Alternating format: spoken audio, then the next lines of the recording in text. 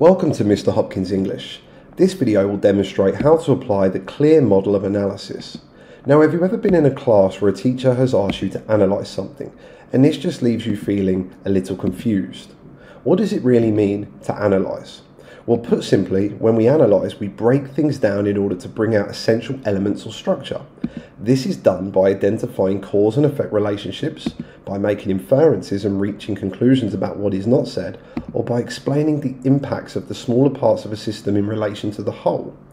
However, in language and literature, can we streamline this process and make it clear?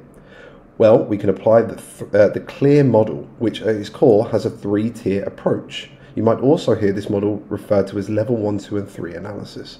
Now, at the bottom of this pyramid, the largest part and the base, which will support everything after, is level 1. What we do here is we explain how authorial choices achieve effects. In order to understand this, we have to first think about creation. Everything created has an author, and that author has used conscious and unconscious choices in order to create that work. This works for all different mediums, and the type of medium will dictate the choices available. For example, Shakespeare made choices when he wrote his poetry and plays. Van Gogh made choices when he painted. Martin Scorsese made his choices when he directed his films. And Stormzy makes choices when he makes his music. So, if we take Shakespeare for instance, we can look at a section of Hamlet and consider the various choices he consciously or unconsciously used. For example, here we can see he chose to use a metaphor. He also chose to use repetition. And he chose to use personification here. Also here, he chose to use the word puzzles instead of terms like confuses or bewilders. Shakespeare, as a playwright, will have linguistic or language choices because this is the medium he creates. Van Gogh, on the other hand, as a painter, will have different types of choices which will be distinctly visual. For instance, in Starry Night, we could look at his choice to paint the cathedral in the centre of the piece, or to put the cypress tree in the foreground, or to shape his brushstrokes in a way which looked like a wave. We could even look at his choice of colour.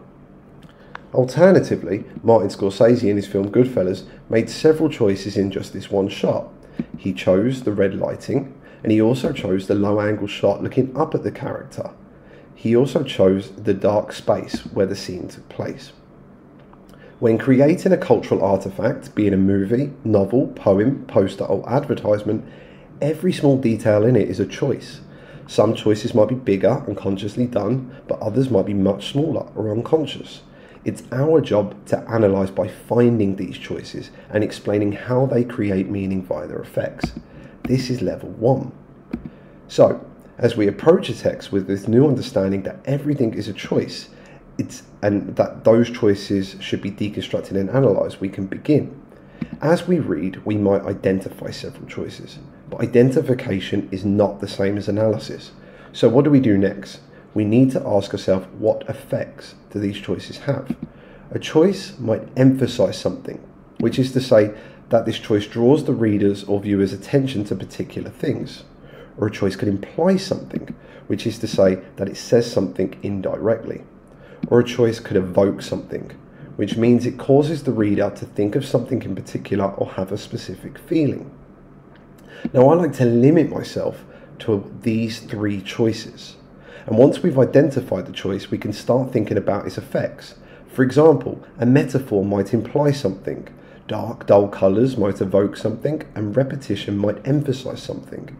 There is still, however, one more step to level 1, justification. We need to explain exactly how that choice achieves this effect. Let's see an example. Over here, we have the front page of the Daily Express, a British tabloid newspaper. On it, there is the main headline, "Migrants Swarm to Britain." The editor of the newspaper and the journalists who wrote the article have made particular choices which have certain effects and create meaning. So we have our text, the front page of the article at the Daily Express, and now we need to identify specific choices. Well, I think the diction of swarm is an important choice here. After, we can consider the effects that this choice has. Is the lexical choice of the diction of swarm to emphasise, to imply, or is it to evoke something? Well, I think it's to imply. Specifically, I believe that this choice is implying that migrants are a plague upon British society. At this point, I have my choice and specific effect, the choice of the diction of swarm and the effect that it implies that migrants are a plague on British society. I now need to justify why this is the case. Well, I think it is because the word swarm is associated with insects and destruction in addition to having biblical connotations. Now, as you can see, to do level 1 analysis correctly, there are 3 parts you need to include. There is the identification of the choice, specifically naming it as diction or lexical choice, then naming the effect using our effect language, and then finally justifying exactly how this is achieved. When we do level 1 analysis, we should not simply do one choice as well, but we'll look at different choices working together within our line of analysis. So I might also analyse the picture. There is a police officer in the foreground with migrants in the background.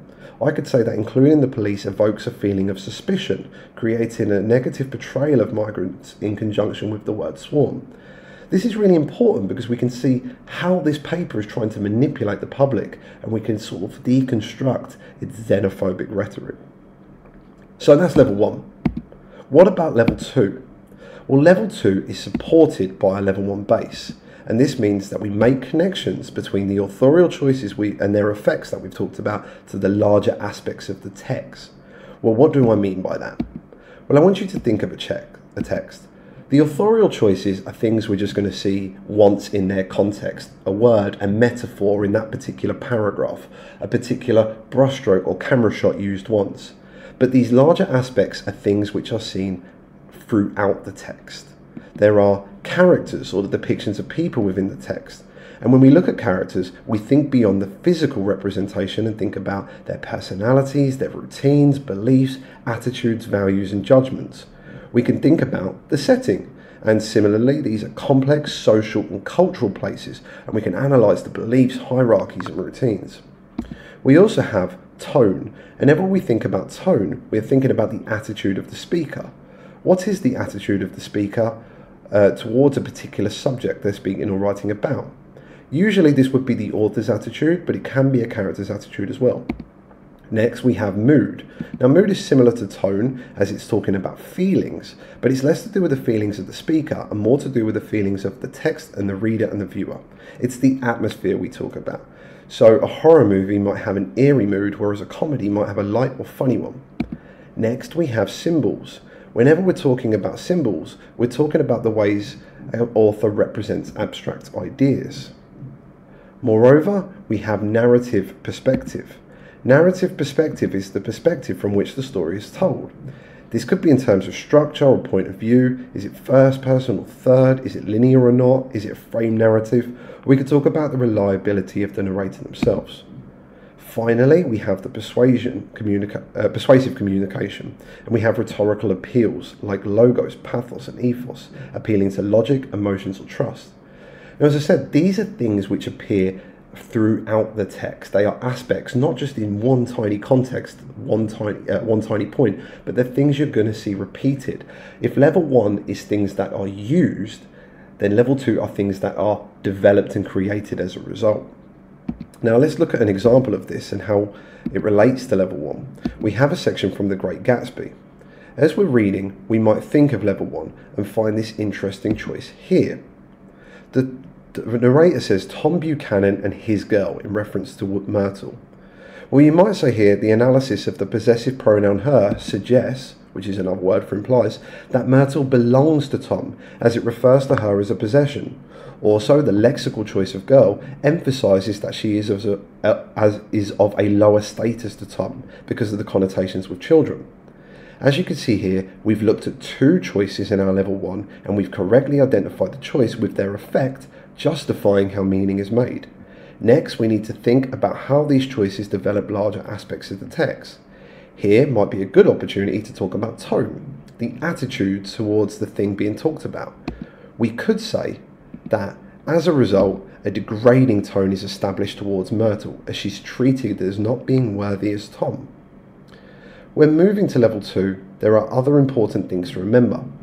The first is to start with a cause and effect transition, such as a result. This is because level 1 causes level 2. Next, we must remember to be specific. We don't just say tone, but we say the type of tone and what that tone is towards. Finally, we have to make sure there is a logical connection between level 1 and level 2. Does the possessive pronoun of the diction of girl and their effects create a degrading tone? Well, I would argue it absolutely does. So here you can see that with level 2, the small details of the text help us with our analysis of the text as a whole.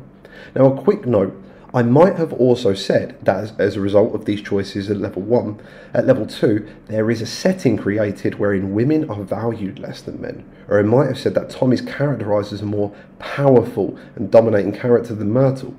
There are several larger aspects of the text from the small choices here. So that's level 2, where we move from the smaller choices or parts into the text as a whole. At level 3, we need to do something a little bit more significant. It's the top of the pyramid. We need to prove our claims by explaining the significance of our textual analysis. So we've analysed the text in terms of the details and elements. Now we need to conclude with something significant about that. So, when we're talking about the significant readings or interpretations of a text, we can choose from several lines or lenses of analysis. First, we can talk about representation. This is a really important lens where we look at how a text depicts gender or class, for instance, or represents certain communities of people. Is it a positive or negative representation, or does it capture a conflict between certain communities? Alternatively, we could look at the development of a big idea. The development of an idea would be the theme and message of a text. What message, for example, is conveyed about the theme of love or family? We could instead look at the text as a product of its place in time and space and consider the historical context of a text. How does it reflect a particular period or event? Moving on, we could look at the text as either conforming to the genre or artistic movement, or how it challenges it. Next, we could look at how the text portrays a particular global issue. How does the text portray a particular issue which exists for communities and individuals locally and globally? We can also think about the text as engaging with its target audience and if it does so effectively or not. And finally, we can consider the purpose of a text. Why was the text created, and is the text effective at achieving its purpose?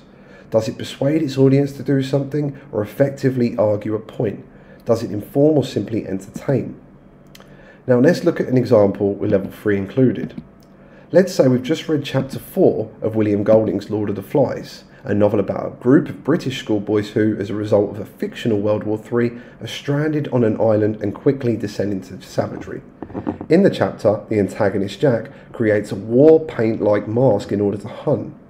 Reading it, we can see a variety of choices at level 1.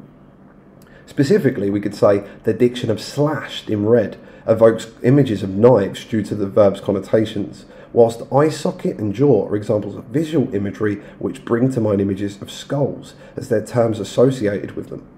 The imagery of bloodthirsty snarling conjures images of wild predatory animals.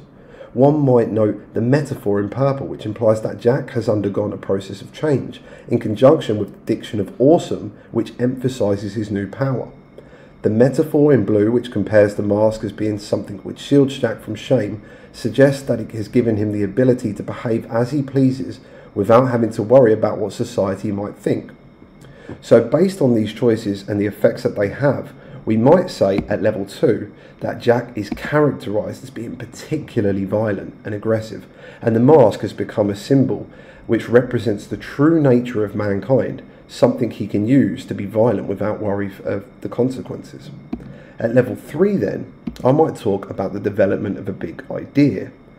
I'll consider the theme of human nature, and I might say specifically that Golding explores the theme of human nature, saying that he conveying the idea that mankind is innately violent and that without rules to shame people, people become much more violent and act on their true human nature.